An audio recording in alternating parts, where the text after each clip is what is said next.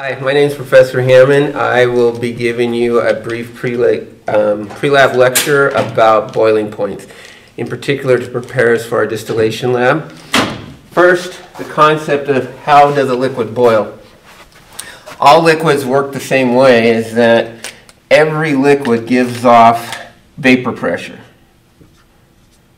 And the vapor pressure of a given liquid depends on the temperature. So vapor pressure is proportional to temperature for every single liquid. When a liquid's vapor pressure equals the air pressure that's pushing back, so we're just going to abbreviate this AP. So air pushes back down, vapor pressure is coming out of the liquid. When the two are equal, that is the definition of a boiling point. So any liquid will boil once its vapor pressure equals that of its surrounding air pressure. This is why boiling points never stay the same in different parts of the country. For example, if you were to take this pot and you want to boil water on top of Mount Charleston, the air pressure is so low that the water boils around 60 degrees. At around 60 degrees or lower, that's barely warm enough to even heat up noodles and macaroni. Conversely, if you come down to Las Vegas, we have a higher air pressure. Pure water in Las Vegas boils around 97, 98 degrees because it takes more vapor pressure to equal that air pressure. Now, what happens when you add impurities? So we're going to throw in some impurities into our liquid. Whenever impurities are added, sorry, this marker is not writing very well.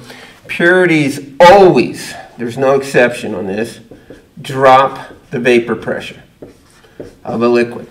In other words, some of this vapor pressure is no longer pushing up. And when that happens, the liquid cannot boil at the same temperature it did before. What happens is the boiling point, and this is another law, whenever impurity is added, boiling points of a liquid always increase. Or to say it differently, the liquid has to reach a higher temperature before it can reach the pressure of the air pressure and boil against it. That's an absolute truth. Now, this law is called Raoult's law. And Raoult's law basically says that the pressure of a liquid that is seen is equal to the pressure when it's pure, the circle means pure, times how pure it is. It's called the mole fraction.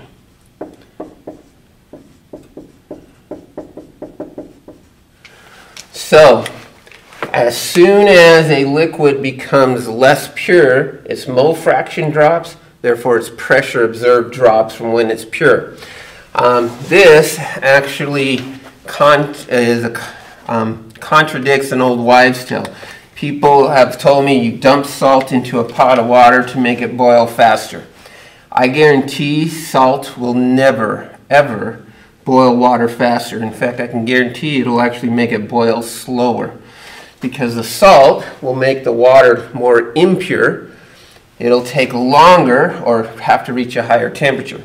Now, the advantage of adding salt to water is that when the water finally does boil, it will be hotter. And you can actually use that advantage if you're up on top of Mount Charleston. You add enough impurities like salt, the water's temperature will be hot enough to actually cook something. Okay, so Raoult's law is all about this, about the impurity factor on a boiling point. Remember, on vapor pressure. Remember, boiling point doesn't change. Vapor pressure still has to reach air pressure or the liquid cannot boil. Now, in today's lab, we're going to deal with a mixture of two liquids. So I'm going to diagram a new setup and have a little room left, still on camera. So we're going to set in a round bottom flask, and we're going to add 2 separate liquids in here. We're going to do some water and some acetone. Okay. Rayleigh law is still applying to this mixture, but it actually applies to both liquids separately. So in a container like this, where we have a mixture of liquids, the vapor pressure of the total solution that's coming off will be equal to the vapor pressure of one of the liquids. We can call that one water, because that's what we're doing today, plus the vapor pressure of the second liquid, which today is going to be acetone, so we'll call that A. So up here, let's draw a little circle line.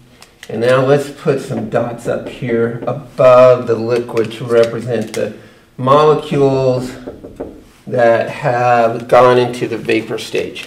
So we have a liquid stage and we have a vapor stage. If the 2 liquids had identical boiling points and identical effects, then their vapor pressures would be the same. However, in today's lab, the boiling point of water, when it's pure, is around 100 degrees at sea levels atmospheric pressure. And the boiling point of acetone is, I wrote it down, I think it's 56. Let's just double check. Yep, it's 56 degrees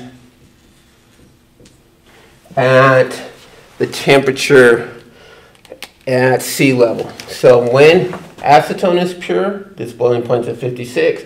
When water is pure, its boiling point's 100, again at atmospheric pressure. But in the mixture, the component with the lower boiling point, if they're 50-50, will have much more vapor than the component that has the higher boiling point. So the vapor ratio is no longer 50-50. So what happens to a boiling point then?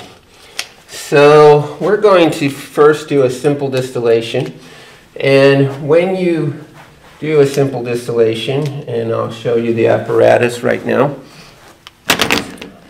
but the pot will have a mixture, the vapors will reach, we'll have the thermometer set right where the vapors change and go down the condenser, and we're going to measure the temperature of those vapors as they go across and down the condenser. So I'm going to do a pretend graph now on the board above this short path distillation. If, and this is just an approximate, you guys will have the opportunity to do a real life graph. So I'm going to start at 50 and I'm going to go to 100. And we're going to start with a 50-50 mixture of the 2 components. Now if we had pure acetone, so let's make it pure acetone, 100% acetone here. And then at this side, we'll switch colors. We'll make it 100% water at this side. At 100% pure acetone, I need some approximate bars, 5, 6, 7, 8, 9. Yeah, we'll go about there, 60, 70, 80, 90. So pure acetone has a boiling point at about 56 degrees. Water has a boiling point at about 100 degrees. And I'm going to put those 2 dots up there. Hopefully we can see them. When we have mixtures, the boiling point always lands somewhere between these 2 dots, depending on the curve. So I'm going to draw an approximate curve. It's not a perfect curve, but it'll give us an idea. You're going to measure this exactly. Okay, so what happens now, the liquid mixture will have a boiling point that's higher than the acetone's boiling point, but lower than the water's boiling point. Okay, here's the interesting thing. As the vapors come off, the majority of the vapors coming off, well, they're no longer 50-50. We already mentioned that. Because the lower boiling point, he's coming off with a greater amount of vapors. In a little while, the liquid will no longer be 50-50. It might be, let's say, 75% water and only 25% acetone. What happens to the boiling point now when the mixture has changed concentration? Well, the boiling point of the liquid is now at a higher temperature because there is more water, or to say it a little differently, the fraction that is water is higher, so the water is contributing more to the vapor pressure of himself, whereas the fraction of acetone is lower, he's contributing to a lower vapor pressure himself, and the boiling point still is the same. So when these two boiling points and the vapor pressure equals the air pressure. So consequently, we should notice that after a little while, the temperature is going to have to be hotter in order to boil the liquids, because the liquid has changed ratio. And this will gradually increase and increase as we go through this chart. So we will see something like this. This is called, and I'm going to label this curve right here. This is the liquid's boiling point based on the ratio of moles of the two different liquids, or the mole fraction of two liquids. All right. So that's part one of the lab. Now part two, we're going to do something special. It's called adding a fractionating column. I'm going to demonstrate that for a moment, and then I'm going to just show you. We're going to add this piece of glassware that has all these glass beads in between. It's hard to do this one. In between the round bottom flask and the condenser that's on top. Okay, so what is the purpose of adding this extra column with all these beads? Well, this is called a fractionating column. The idea is in a fractionating column that's out of the flask, so I'm going to just hold these two parts, and you guys can pretend the condenser's on now, is that the vapor comes out boiling at whatever its boiling point is. It has a chance to recondense into droplets on the surface of these glass beads. Okay, so I'm going to hold this a little closer. And when it recondenses, it'll create a new mixture of the liquids. Let's talk about that new mixture of those liquids. Will that new mixture of liquids still be at a 50-50 ratio? When we look at this diagram here, you'll see, well, no, I have more acetone vapor than I do water vapor. So what I'm going to do is I'm going to draw a line going backwards. The vapor ratio might be at a 70-30, or let's say a 75-25, or a 35-65. Let's just pretend it's 35-65. Okay, so even though the liquid boiled here, this is the vapor. I gotta make it higher. The vapor ratio is not the same. It has more acetone than the other. And so what happens is, if we give the chance for that vapor to recondense into droplets, it'll drop back down, and that mixture will have a new boiling point, which just happens to be lower than the boiling point of the original mixture. Okay? If the heat coming up from the vapor from down here hits this liquid, it will then be enough energy to boil it. And because it's at a lower boiling point, it will change again.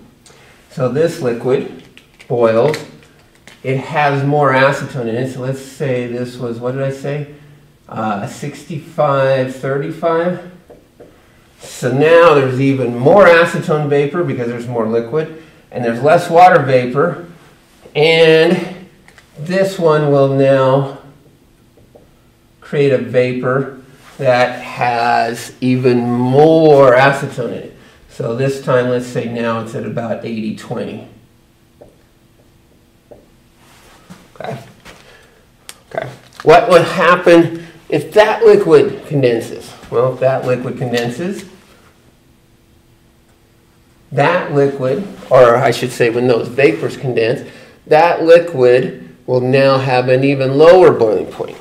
And you can see that if you give it enough chances to make a new set of vapor, recondense, new set of vapor, recondense, in time you should be able to end up with nearly pure acetone. So let's look at this column again. So every time vapor recondenses, then reboils, and recondenses, reboils, we call that a fractionating plate.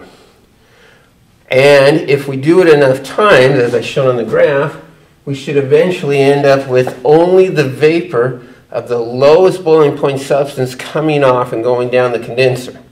At least that's the goal when we do a fractionating distillation, is to separate out the one. Okay, now let's move further up the chart.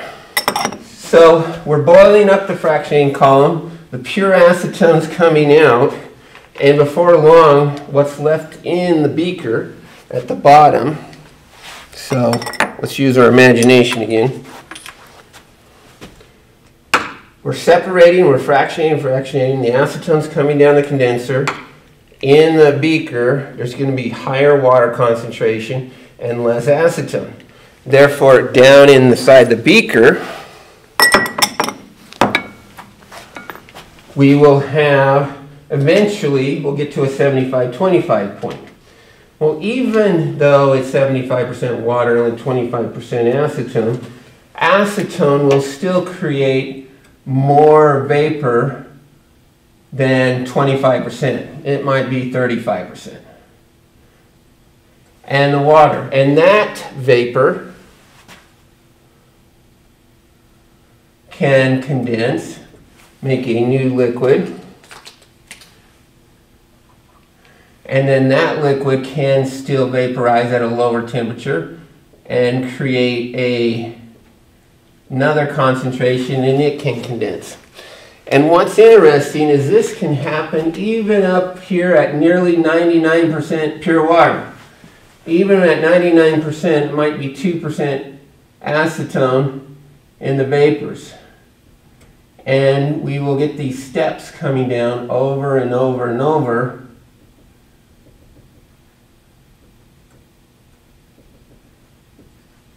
Where the vapor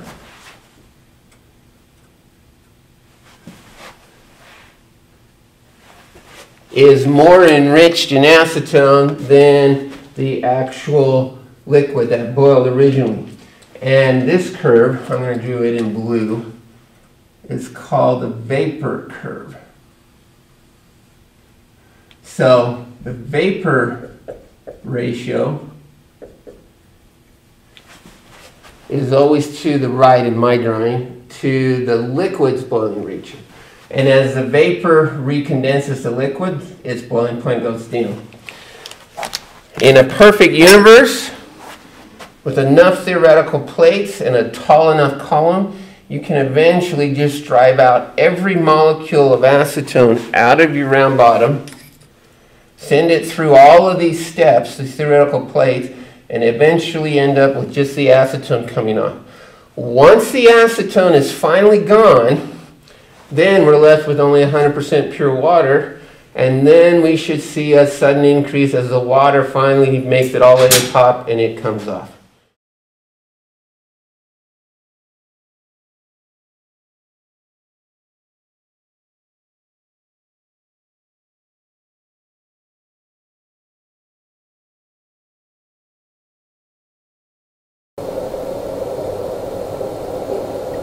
All right, the first drop has just come off. Record the temperature now as your 0 mark.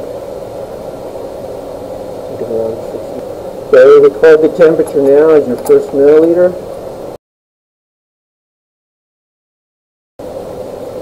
All right, record the temperature now for your second milliliter.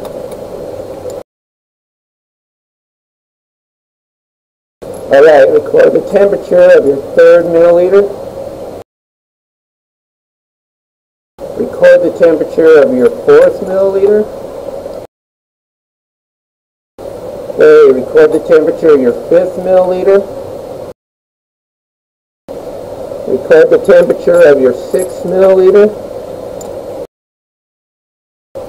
Record the temperature of your 7th milliliter. Okay, record the temperature of your 8th milliliter. Okay, record the temperature of your 9th milliliter.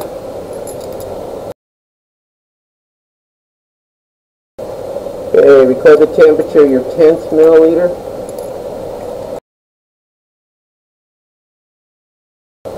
Okay, record the temperature of the 11th milliliter. Okay, record the temperature of the 12th milliliter. Okay, record the temperature of the 13th milliliter. Okay, record the temperature of the 14th milliliter. Okay, record the temperature of the 15th milliliter. Record the temperature of the 16th milliliter. Record the temperature of the 17th milliliter. Okay, record the temperature of the 18th milliliter. Okay, record the temperature of the 19th milliliter. Okay, and record the temperature of the last one, the 20th milliliter. Go ahead and stop. Stop. Okay. We do not see any color gradients. The blue color did not come through on any of the test tubes, even the 20th one, which is right here.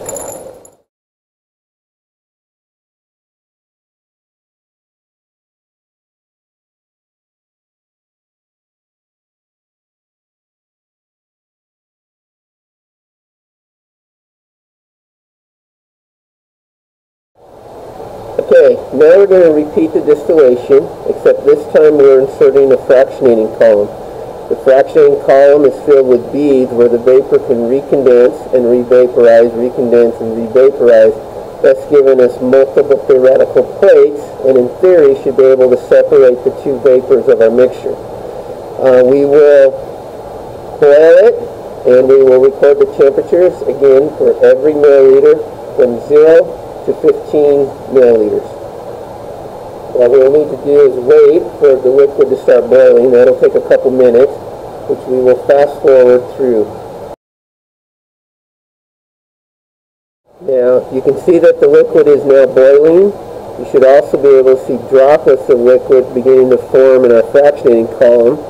And what will happen is those droplets will drip back in, and the vapor ratio will change according to Rayleigh's law inside the fractionating column. So right now our vapors are in here and they're changing ratios. Alright, the first drop has come off. It is time to record your 0 milliliters. Record the temperature now. Okay, record the temperature now for the first milliliter. Okay, record the temperature for your 2nd milliliter. Okay, record the temperature for your 3rd milliliter. Right, record the temperature of your 4th milliliter. Okay, record your temperature of your 5th milliliter. Okay, record the temperature of your 6th milliliter. Record the temperature of your 7th milliliter. Record the temperature of your 8th milliliter.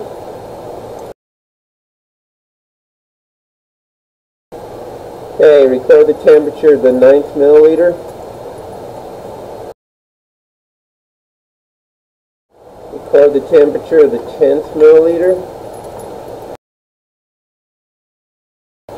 Okay, record the temperature of your 11th milliliter. record the temperature of your 12th milliliter.